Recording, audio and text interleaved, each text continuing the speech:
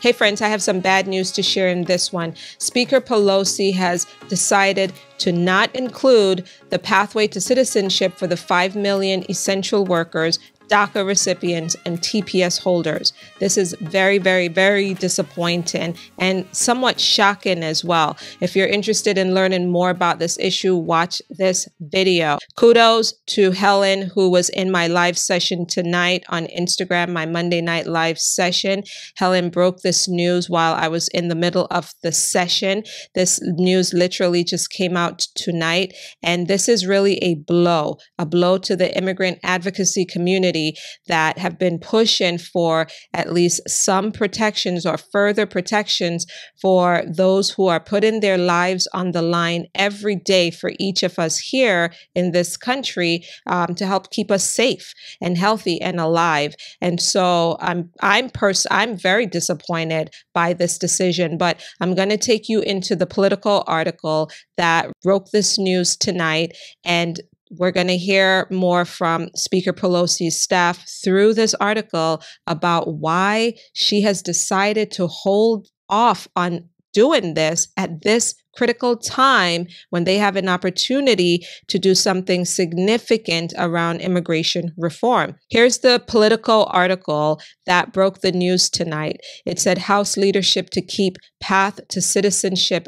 out of COVID relief package. House Speaker Nancy Pelosi does not plan to include a pathway to citizenship for undocumented essential workers, Dreamers, and TPS recipients as part of an upcoming coronavirus relief package, despite calls from Democrats and immigrant advocates to do so. Here's what her leadership team is saying, or her staff. President Biden proposed comprehensive immigration reform, which includes protections for frontline immigrant workers, separate from his COVID relief plan. And we expect that to therefore have separate consideration, a House Democratic leadership aide told Politico on Monday afternoon.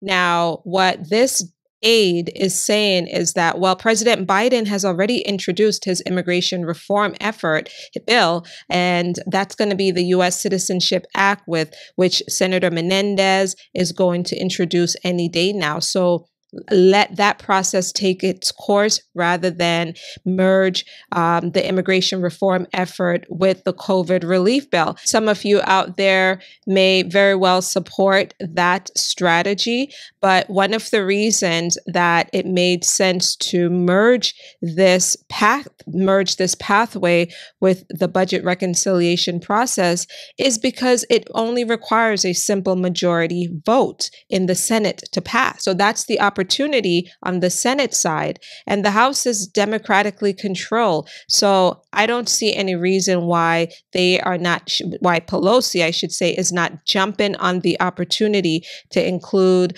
this in the budget reconciliation process. Let's go back to the article to see what else they have to say. Democrats in the House and Senate have not yet formally introduced bills with Biden's comprehensive reform plan, which we know. Senator Menendez and Linda Sanchez of California are taking the lead in preparing the bill for introduction in their respective chambers. But getting a big bill through Congress is widely expected to be a difficult task given the 50-50 split in the Senate, meaning at least 10 Republicans would have to support the legislation. The article also goes on to say the Biden administration has said passing a comprehensive immigration reform bill is a top priority, but Biden officials and Democrats on Capitol Hill recognize that the main objective is progress. So they've expressed willingness to support moving parts of reform through Congress in a piecemeal way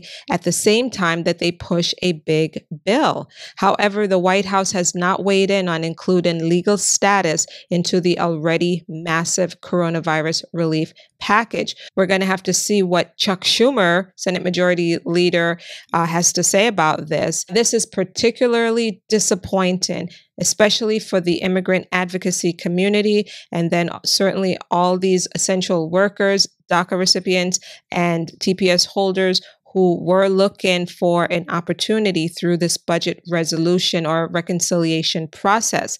But the other thing to note too, with respect to TPS and DACA, that there is a separate track that's also in play, a bipartisan legislation that Senator Durbin and Senator Lindsey Graham are going to introduce. It's the Dreamers Act. They've introduced this in the past. They're reigniting this bill to provide a pathway to permanent residency and citizenship, certainly for DACA recipients, as well as TPS, temporary protected status holders. So that's in play. As of tonight, we now know that Nancy Pelosi is not interested in a pathway to citizenship for essential workers to be included in the COVID relief talks and bill. Give this video a thumbs up and be sure to share it with others so that they will be in the know as well. Guys, thanks so much for watching, and I will see you in the next one. Bye-bye.